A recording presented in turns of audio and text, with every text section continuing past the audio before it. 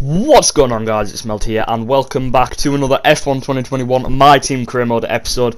Episode number 4 here today for the Spanish Grand Prix. If you missed the last episode, not much of an episode, I forgot to click record, so that's always nice. But you can see here, we do have the opportunity now to get our secondary sponsor in, and really we're just going to be looking for something that we can achieve. So we're going to go for the highest weekly income and huge reap here, or however you say that. The goal is to outqualify our rival. The goal bonus is 102,000.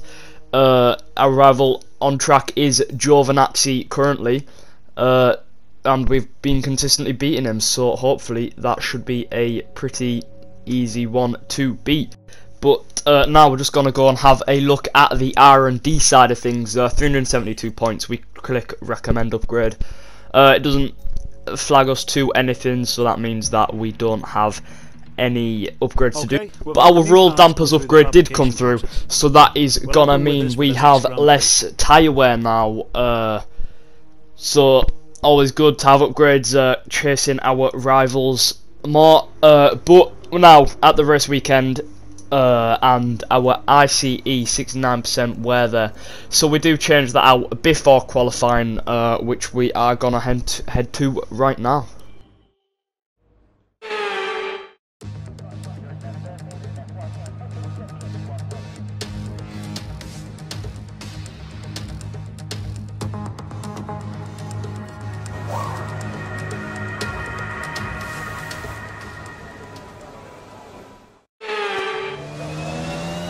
So coming to the end of our first hot lap here, been a relatively okay lap. There's a lot of improvement to be found, but in the cockpit there, and if you were watching the little B-roll clip, I guess it is, we are running a special helmet for the Spanish Grand Prix, a nice red and yellow one, but we are now out on our second hot lap. See, gaining just half tenth there through turn 1 already. Our first lap, like I said, it was there's a lot of improvement to be found, and hopefully this is gonna be the lap to do it, as keeping it quite tidy, pushing right to the edge of the track limits there, as you saw with the front left tyre, but maybe put down the power a little bit too early, so we drifted a little bit wide, which wasn't the best for us. But now coming through the last sector, 7 tenths up now, so we really just need to keep it tidy, make sure we improve, maybe clip that sausage a little bit too much there,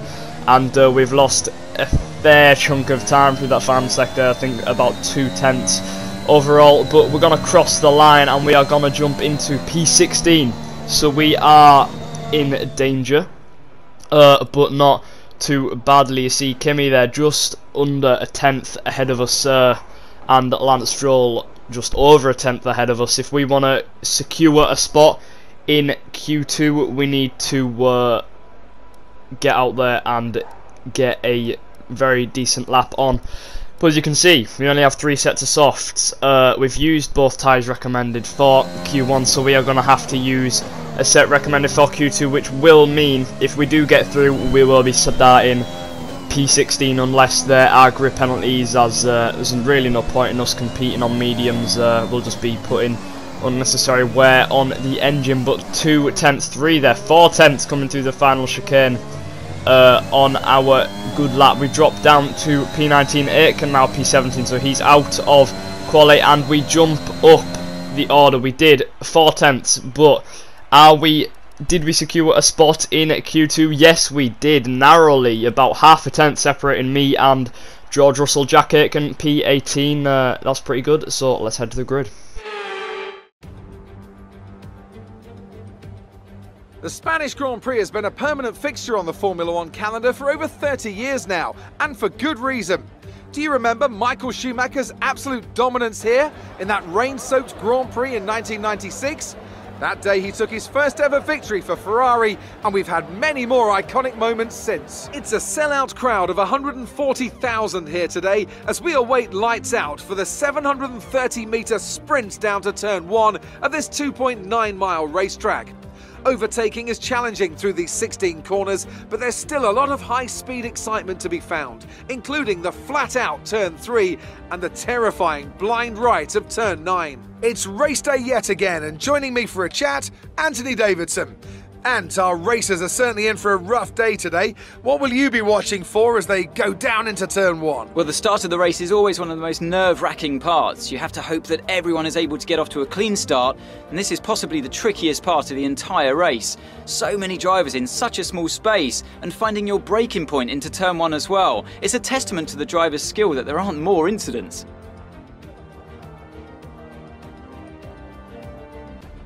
It's time to see how our drivers are stacking up after yesterday's exciting qualifying session. Good job yesterday from Valtteri Bottas. The Finn starts from pole position, and it's Lewis Hamilton alongside. Looking at the rest of today's grid, we have Verstappen, Perez, Charles Leclerc and Norris, Sainz, Ricciardo, Gasly and Yuki Tsunoda, Fernando Alonso, Vettel, Esteban Ocon and Stroll, the owner driver, Russell, Jack Aitken and Antonio Giovinazzi, Latifi, Mazepin, Raikkonen. They'll be starting further back after an earlier grid penalty, and Mick Schumacher. And with preparations almost complete, let's head down to the track.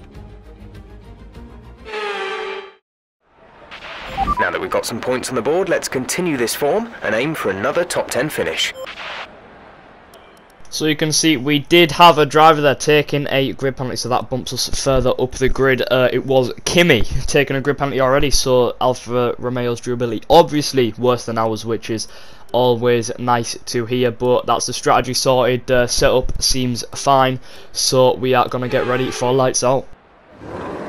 We're now waiting on the grid here in, I think, our highest grid spot so far this season, and it's lights out and we are racing in Spain. It was a fairly decent start there. We jumped Lance Stroll already, and we are now on the hunt for Sebastian Vettel, who is ahead of us side by side with Esteban Ocon, I think that is, as everyone gets through Turn 1 fairly cleanly. The two Alpine cars side by side as we get brake checked there by Seb just a little bit, and now we are on the outside of Lance Stroll. Can we clear him? Yes we can, just about, and now we are going to try and attack Seb, narrowly avoid the back of him, having to use the tarmac on the outside of the track there to avoid hitting him, but he squeezed us out, and we are going to now dive down the inside of him. Turn 3, leaving him no space on the exit. Very aggressive move, but it has worked. Now we're going to have a look at Fernando Alonso and Esteban Ocon, see if we can get past them. We are still on the push for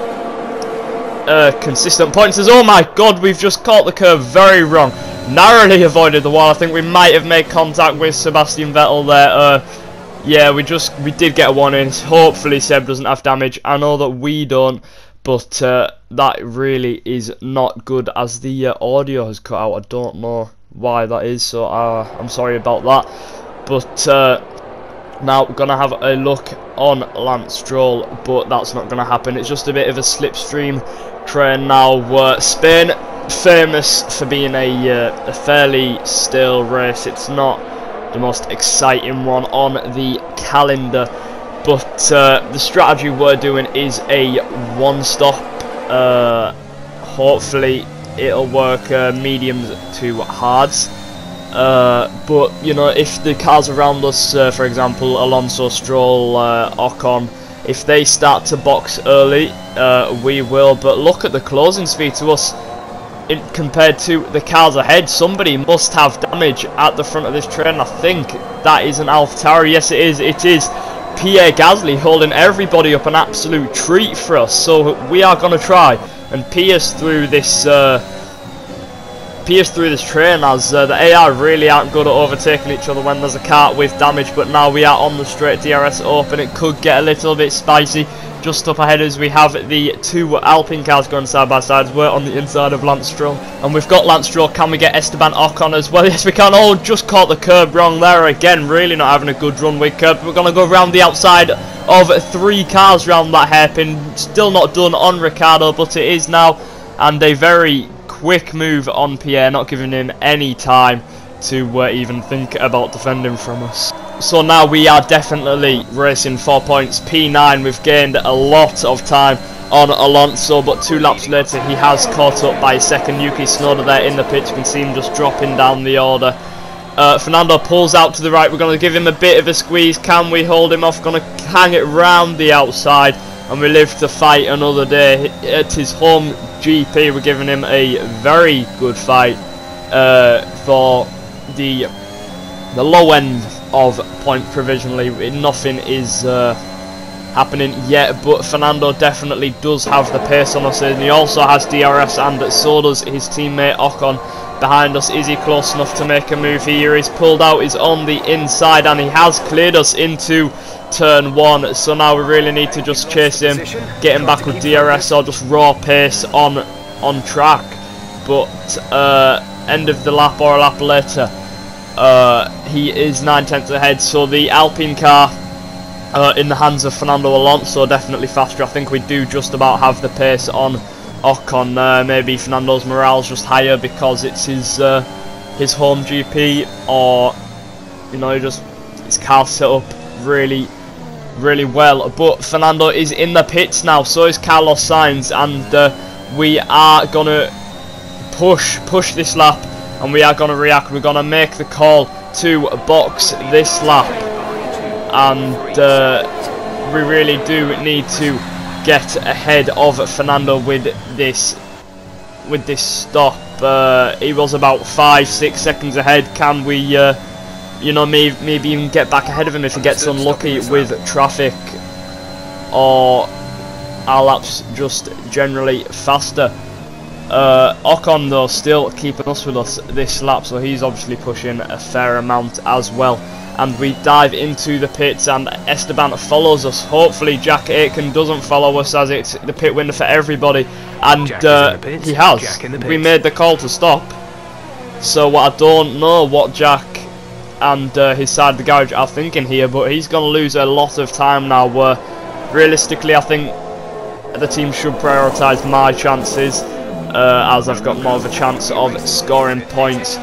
But Fernando, I think he's even extended that gap. We haven't gained any time on him at all there, but still got a lot of the race left. But after lap 16, where we came out of the pits, really nothing happened at all. So we've skipped to lap 26, and you can see here come the front runners starting to pierce through us all, and we can use this to our advantage. If we let them overtake everybody through the tight twisty stuff, we're gonna let them past on the straight. And it does work a treat there. We now have a 1.4 second gap. Just look at them cars behind us looking very aggressive, and Ocon really not benefiting from the blue flags at all, as he has dropped right down into P13. I think he's lost about 3, 4, 5 positions there, as there goes Verstappen past us, and Lewis will be further back, coming through those guys behind us. End of lap 29 now. Really our main threat is Tsunoda and Ricciardo. I'm not too threatened by Esteban Ocon at this moment in time until he starts really pushing and picking up the pace. But here comes Yuki Tsunoda. He's got DRS, moves to the left, and oh, his engines blew up. His engines blew up right next to us, and that's panicked Daniel Ricciardo and myself a little bit there. So that is Yuki out of this race in really not how they would have wanted it to go. His engine just went pop out of absolutely nowhere. He was flying down that straight, and then it just went up in smoke. So hopefully that's not a bad omen for all of us using Honda power, as Daniel Ricciardo now looking at a move on us. As we've locked up, we've gone a little bit deep. We're not going to use the full width of the track, so that will mean Daniel Ricciardo won't make a move. But we've gone deep into the hairpin as well. We're making lots of mistakes. We're feeling the pressure from him, and we nearly make contact into the chicane. He is ahead now. We're going to wait. Going to try and get him on the DRS straight or into turn 1 if we can get close enough. We're going to slipstream him right down the straight, open DRS. ERS is turned on. We're going to drain the battery right down the straight. Can we get close enough into turn 1. The gap is rapidly closing, about 2.5 tenths now. We're not close enough, but we're going to go for a dive anyway, and we just about back out in time. That was probably not the smartest move. That could have gone very badly for both parties involved. But look who it is behind us. That's Esteban Ocon. He's came back through our fight with Ricciardo, obviously not helping that, but he's 2.6 behind now, and he could quite possibly come and steal this 1 point off us that we are going to be fighting for. But it's, look at how old the team is. This 1 point could do a lot for us in the standings. I think we are actually ahead of Alpine in the standings, possibly, don't hold me to it, but we're not. We have 1 lap left. When we cross the line we have 1 lap left, as we have been lapped by Verstappen and Bottas and Hamilton, so we have lost a racing lap, as Ocon's took about half a second out through us through this final sector. So he is really pushing, driving the wheels off of the Alpine. So maybe it's not just quick in Fernando's hands, quicker in both of the hands, but Fernando was pushing a little bit more than Esteban. So will Esteban get ahead of us? We're gonna have to wait and see. On this lap, took another 4 tenths out of us on the straight as well, so their car obviously very fast in a straight line. But we're going to skip ahead to the final sector. It's now only a second behind as Valtteri Bottas comes home to win the Spanish Grand Prix. Verstappen sets a fastest lap, but if we make a mistake through the chicane, it's all over. Our point chances and hopes are all over, as we're now coming round the final corner. Esteban has not got us, and we come home for a very hard fought P10. Not the most exciting Spanish Grand Prix, but it definitely wasn't the worst, as we do also achieve Driver of the Day. I think that was thoroughly deserved. So Mercedes have won it, and what a great race it was. So Anthony, what made the difference out there today? I'd say it was down once again to good, consistent driving, nailing the corners, working to the track conditions and perfecting the team's strategies. They got all of these things right today, and the results speak for themselves. Mercedes are on top form once again after an excellent race weekend. It's great to see them up on that podium once again.